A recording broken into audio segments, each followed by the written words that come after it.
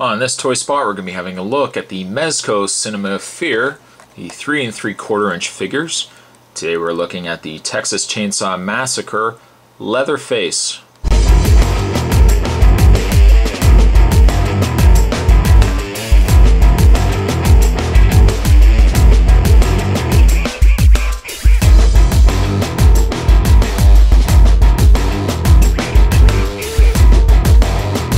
Leatherface is one of 3 figures that has been released and will be released of this line. Serves only as a reminder again how awesome this line could have been. Package wise, exact same packaging. Really exact same packaging as most Cinema Fear figures. On the back of the package, the other 2 figures in this wave, aside from Leatherface, are the Friday 13th Part 4 final chapter Jason Voorhees, as well as the original Nightmare on Elm Street Freddy Krueger. Mezco, get the license back. You got to make more of these things. Package-wise, though, very basic. I won't talk too much more about package. So what we'll do is we'll get this opened up. We will have ourselves a better look at the Texas Chainsaw Massacre Leatherface. Stay tuned. And much like the Jason, I've got Leatherface here on his display stand. I take the display stand off. Once again, very basic. I think it's slightly, the blood is slightly splattered differently than the Jason stand. Maybe they just lined up a bunch of these stands and just threw paint at it. Who knows? Again, had they continued this line longer, they could have put the Texas Chainsaw Massacre logo title on the actual display stand and then continued the line through. Not much really to say about the display stand. In the way of his accessories, he also comes with a mallet, blood-soaked mallet. And of course, Leatherface could not be complete without his bloodied chainsaw. Very nicely detailed, very nicely sculpted. We'll just put the chainsaw actually down for a second, just so we can actually look at Leatherface. I will say this, and it might just stem from the fact that I'm not as big of a Leatherface fan as I would be, say, a Freddy fan. There's a little bit of fiber on there. But I'm not as big of a fan as Freddy and Jason, so I would say the Leatherface here is probably the weaker of the 3 figures. He is hunched over. Can't really fix that. Makes obviously sense for Leatherface to be hunched over. Sculpt isn't bad. There's not really a lot to be said for his mask. It's very basic. They haven't applied too much paint or anything on the mask. But he's got the shirt, he's got the bloodied apron.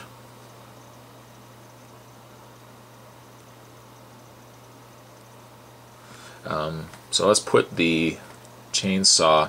Now, I had the problem with the Jason figure and just the fact that when you initially get the figures, the hand is kind of sealed closed, and you kind of have to just pry the hand open and kind of wedge the weapon or the accessory into it to actually get him to hold it right. Leatherface actually wasn't too bad to get the chainsaw in there, but as you can see, quite heavily soaked. It's kind of funny that they've got these really, really large splatters on his chainsaw. Normally, those splatters would be correct in size, but I guess being that it's a 3 3/4 inch figure, the blood splatters actually are a little too large on the chainsaw. But a small gripe. That's really nothing. That's nothing to complain too much about. Yeah, in the way of his articulation, I might actually have to take his chainsaw off for this. His head has a full ball joint, so you can actually move the head quite freely. He has the ball jointed shoulders. You can rotate at the bicep. You can bend the elbow. Rotate the hand. No real waist articulation, only because of the fact that you've got this apron in the way. The legs, though, can bend out. You can bend the knee. You can also rotate the feet. and that would be it. I love the Jason. As you watch the review, I'm sure you know I love Jason quite a bit, that I gave him a 10. While I do love the scale and the articulation here on the Leatherface, just again because personal preference, I'm not a huge Leatherface fan, so I won't rate this guy as high. I would still give him, based on scale and everything else, I'd still probably give Leatherface a 6. If you were a Leatherface fan, you probably would love this figure. Wish they had done more. I mean, they could have done Leatherface from, well, check Texas Chainsaw Massacre 3 Leatherface. They could have done the suit Leatherface from Part 2, the drag Leatherface from Next Generation. But they stopped the line, and it's so sad.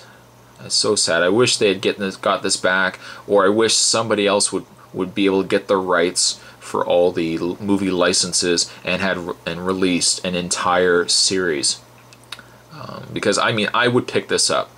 If you ever downloaded the game Terrordrome, where you could actually have all the characters fight, everybody loves the fact that you could get a line just of all the iconic movie characters.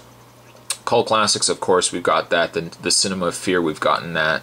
But to get a 3 3/4 inch fully articulated, or partially articulated in some cases, figure line of all the movie killers would be an awesome wave, and it would be a wave I would continue to buy.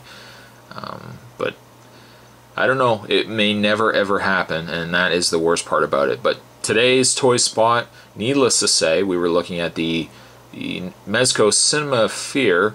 We're looking today at the 3 3/4 inch Leatherface. Not a personal favorite of mine, but a great set that I wish had continued on. Hope you guys enjoyed it. Stay tuned for more toy spots and other spots to come, and I will see you guys next time.